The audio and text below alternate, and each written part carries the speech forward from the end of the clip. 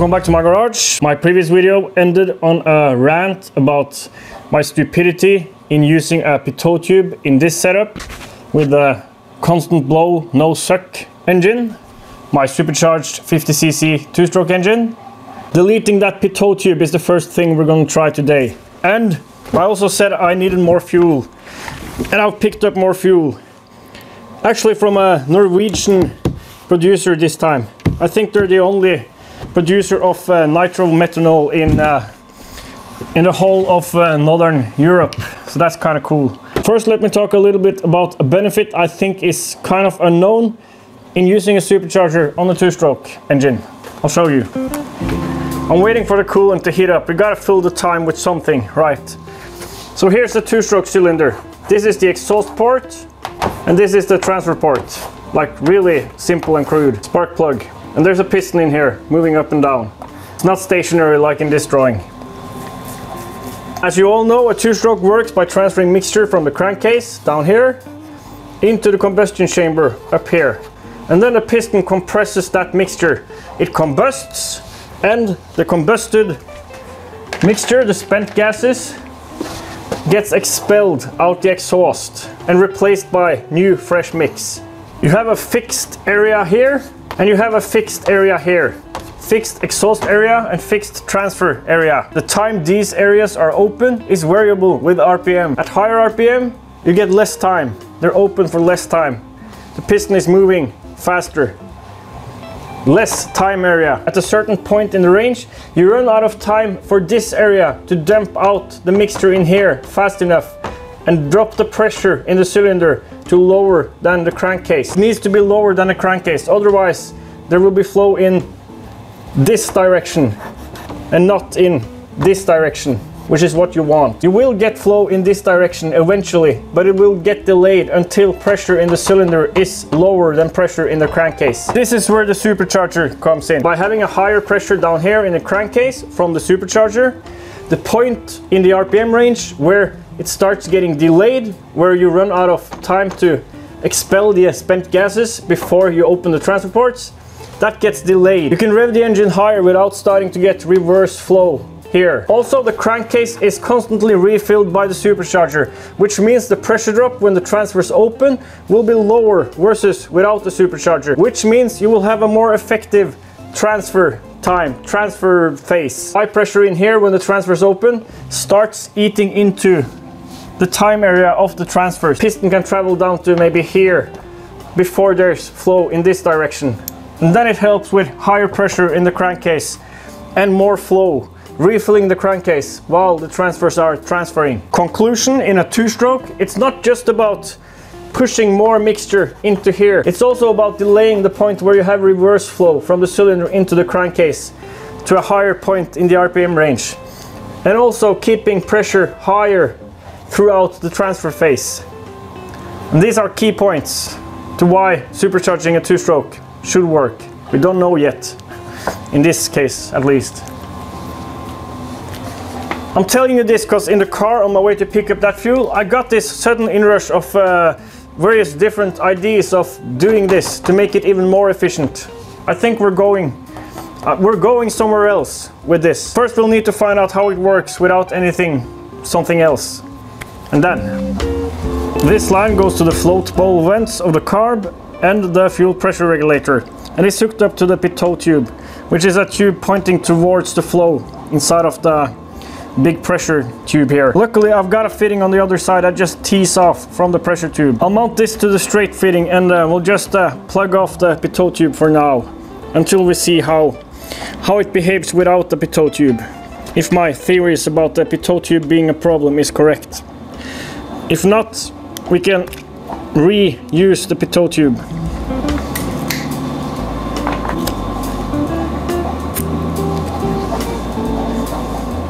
This line is hooked up to a pressure gauge before the crankcase. I've got one in the crankcase and one here. We won't be running this for now. Probably can't see it, there's a hose in the way here, but I'm opening up my additional power jets again. Without that pitot tube, we should get considerably less fuel at high flow and high throttle openings. We'll see.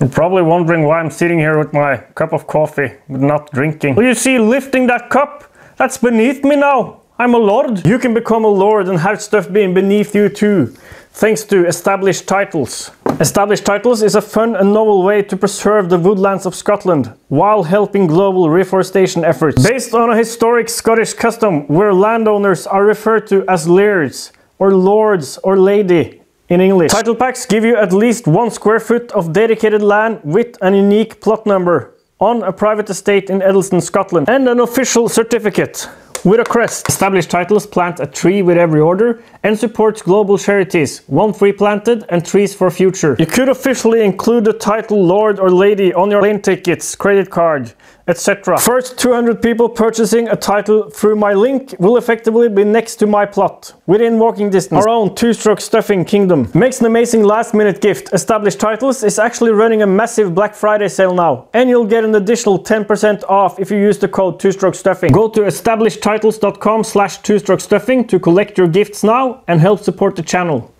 Thank you, Established Titles. We're ready for the first test. Let's see how it behaves now without that pitot tube. Just a normal pressure takeoff in the tube. Like most weeks, my expectations are high for this week. Let's hope we can get some results. Finally. First, without the retarder hooked up, only the inertia of the system.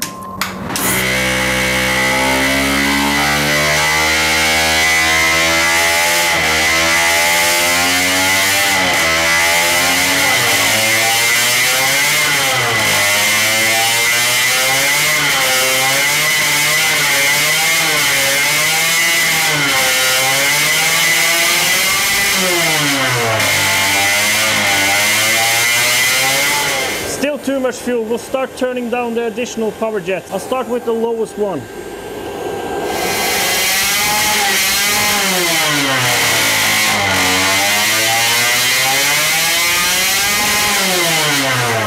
I'll try closing the main one.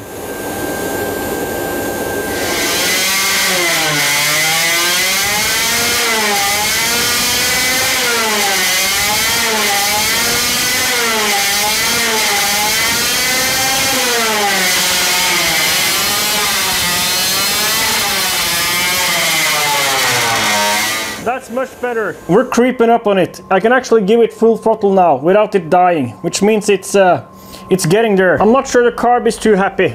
We had a backfire and I saw mixture coming out here, probably between the 2 carb halves. Let's plug in the retarder and start applying some load and see how it behaves.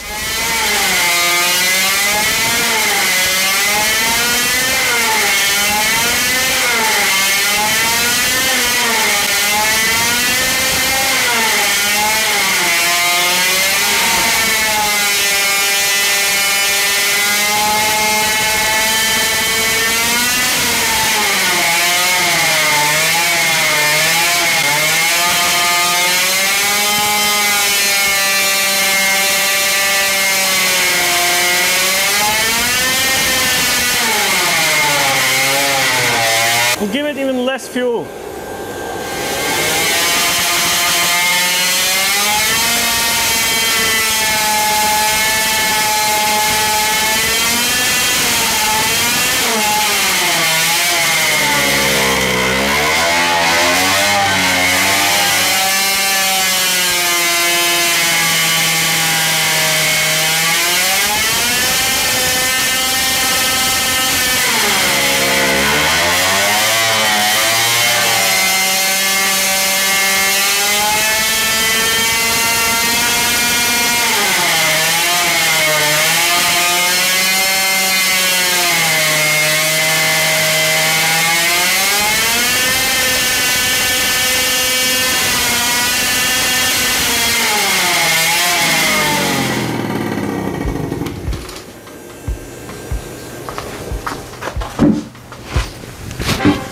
I think I now can get the fueling right without that pitot tube.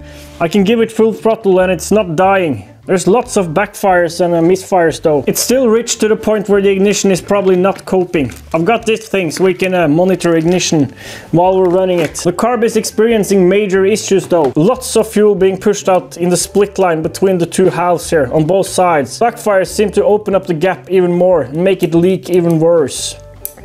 We'll have to fix this. There's a low pressure area under the slide inside the carb, so fuel is probably not only being pushed out of the carb but also into the venturi. We'll need to fix this before we continue testing. I can tell it's running better now from just how much my eyes are burning compared to earlier.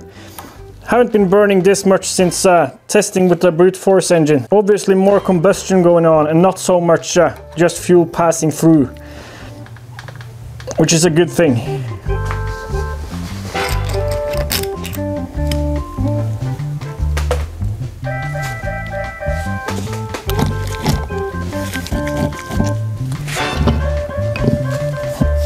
That's interesting. From the looks of the remains of the sealant used here, it's probably something like this. An epoxy-based, hard-curing sealant type, engine sealant, which is great stuff.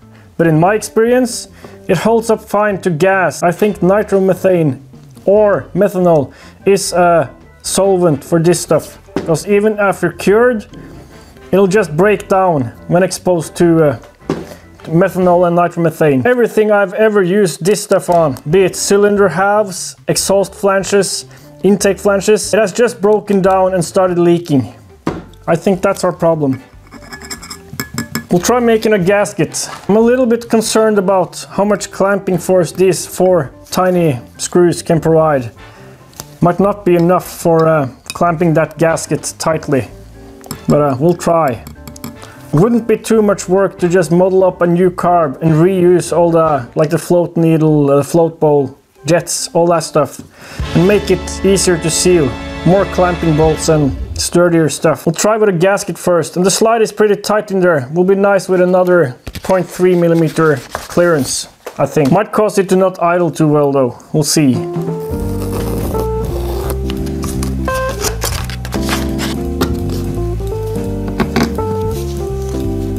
I know a lot of you wants me to go EFI, and I must admit it's starting to become more tempting. Even though I know it'll bring a lot of complications and troubleshooting, which is a good thing, but maybe not when you want to get this engine running sooner rather than later. It's a rabbit hole, and I really like rabbit holes. That's the main problem.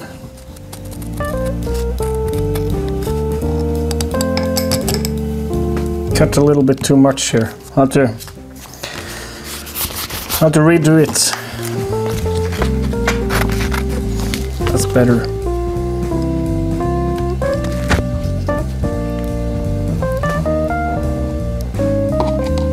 Luckily there's a fairly thick gasket here, which will take up any misalignment. I'll try just tightening it down, and I'll see how well aligned it ends up.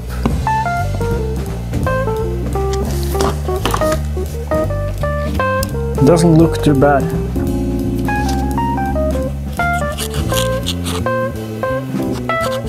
Doesn't look bad at all. And this is not a machined surface, it's a cast surface. It's a little bit uneven. Should be fine. We'll see. Hopefully that gasket is compressed enough and will stay in place. We'll see.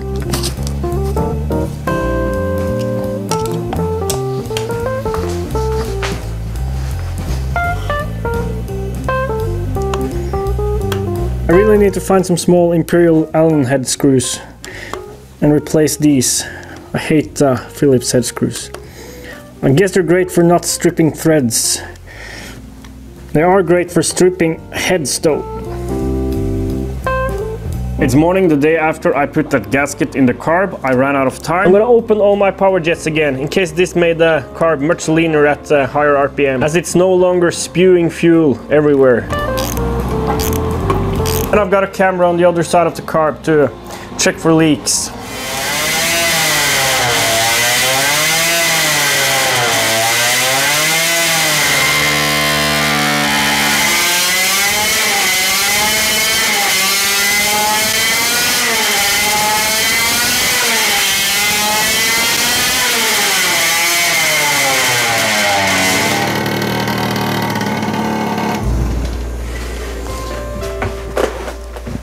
On the plus side, it seemed to not be leaking so much fuel between the castings into the actual bore of the carb, making it richer. Almost ran at full throttle with all the power jets open. When I pinched this line, disabled that one power jet, it seemed to be clearing up. But it was leaking a lot out of the carb, worse than before. I don't think there's enough clamping force from these 4 small bolts. The span between them is fairly long to fail.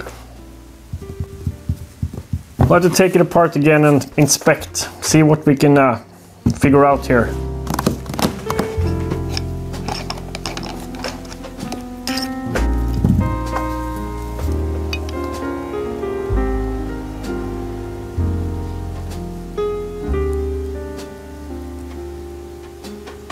I'm at a crossroad now. I really feel I'm close to getting this carb to work as I want it to. If only I can fix that leak. It wouldn't be too much work designing and machining a new carb based on the slide and the bowl and all that stuff from this carb, and tailor it to my needs. Like, I don't need all these vent lines. I can do an internal vent and then have just one line to hook up to the pressure tube and pressure regulator. And I can make everything a little bit wider, make it easier to seal. I don't need this choke circuit, I could remove that. I haven't got the necessary raw stock to do this though, so I would have to drive and pick up some and or order. Both ways would at least take me 1 day, maybe 2. I thought I could machine an O-ring groove here. There's room, except for where that choke passage is. A solution I'm confident will work is JB weld. And I think I'm gonna do that. Will mean we won't be able to take the carb apart again. We shouldn't have to though. Most carbs you can't split like this anyway. I'm trying to post a video at least once a week. This is Thursday. If I JB weld this now, let it cure while I'm inside editing, and tomorrow morning we assemble, and maybe we can maybe this video can end on a success this time. Maybe. Let's do that.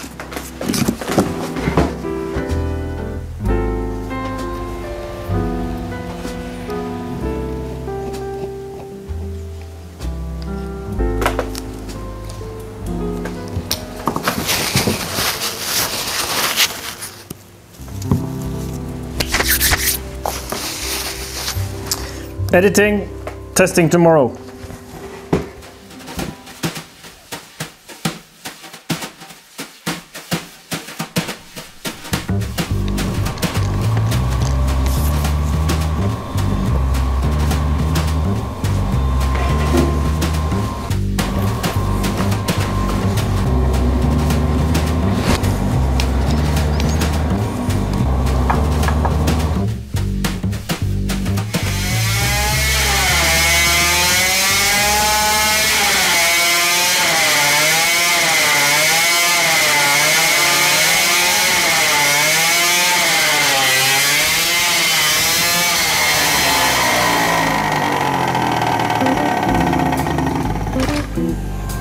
Seems like with every leak we fix, we introduce a new one. And now it's the main power jet that's leaking. You can't really fault Electron. This card wasn't meant for blow-through applications. This video is turning into how to make your Electron work in a blow-through application though. So that's a good thing. And the engine is running better, even better than before. Better and better. Definition of the definition of progress. Let's see what we can do about that leaking power jet.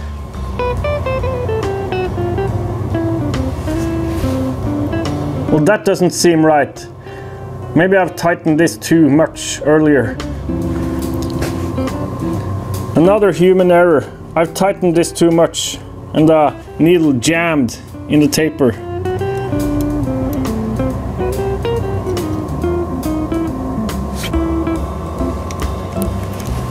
Without that needle in there, I have no control over this.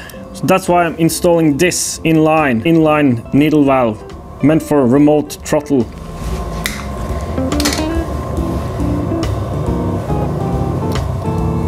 Who's curious to see what will start leaking next?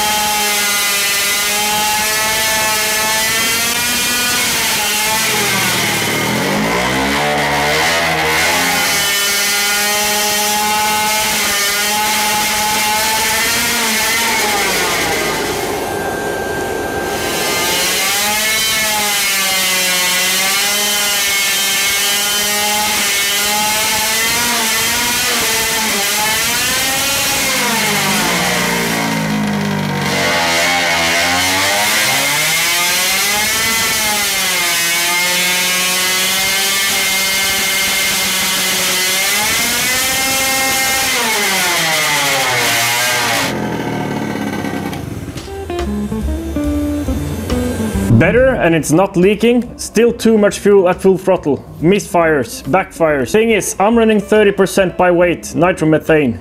And the plan is to run much more than that. Like 50, 60%. As soon as I get that nitromethane license. They said they would get back to me this week. Haven't heard anything yet. With twice the amount of nitro, too rich might not be so rich anymore. I know the problem with the needle at the fully open position. We're talking like maybe a 4mm jet in there. And a 4mm jet, that's too much even for this. Like 2.5, 3 would be okay probably. But 4 might not be so wrong with 60% nitro or more. See you next time.